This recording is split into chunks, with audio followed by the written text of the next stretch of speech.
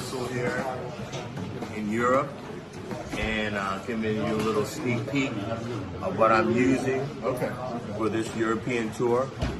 I'm using the same kit I used on the US tour, on the No Filter tour, on this, what we call the 60 tour.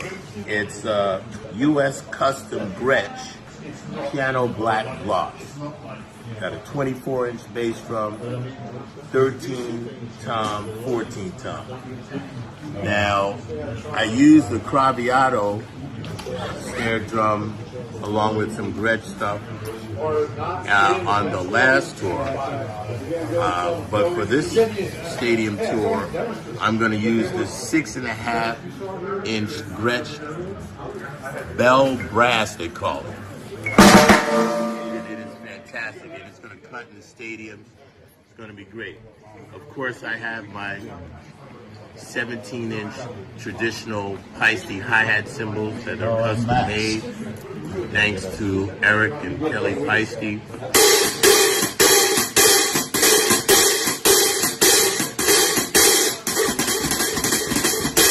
Very wonderful cymbals. They're my go-to. Use them all the time. They're my favorites. Now, what I also have over here is I have this 24-inch Paiste Master Series thin ride that I also use for a crash.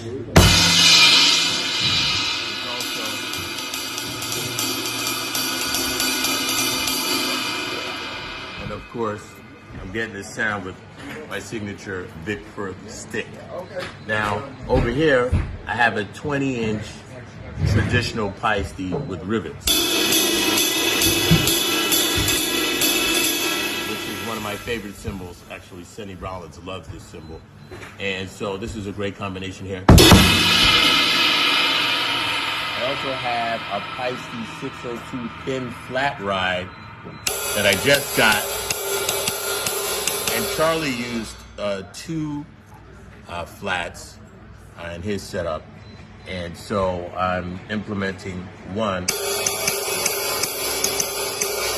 So these are my 3 Paiste cymbals, all sounding incredible on this, what Yamaha calls a crosstown aluminum hardware, which is really fantastic. And they're so light you can lift the hardware with a pinky.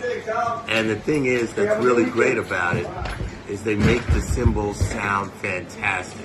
It's not too much metal, but they're really stable. And I love the way the brushed aluminum looks with the kit. So usually I would use a more traditional old style hardware with this, like a Rogers hi-hat, Swivel-matic, and the same with Rogers stands. But in this case, these Yamaha stands are so wonderful, and the hi-hat is strong and rocking very, it really just speaks to me. The bass drum pedal is fantastic, and the brand new Yamaha bass drum pedal that's out now is fantastic. Last but not least, this UFIP China 18 cymbal, which was Charlie Watts' #2 cymbal, and Charlie's never too far away, obviously. So this was Charlie's. It's an honor to play it, and it's really great. I got these what we call bamboo rods by this guy. What's this guy? Dave Deming? Is that his name? That's the name. And really fantastic sound.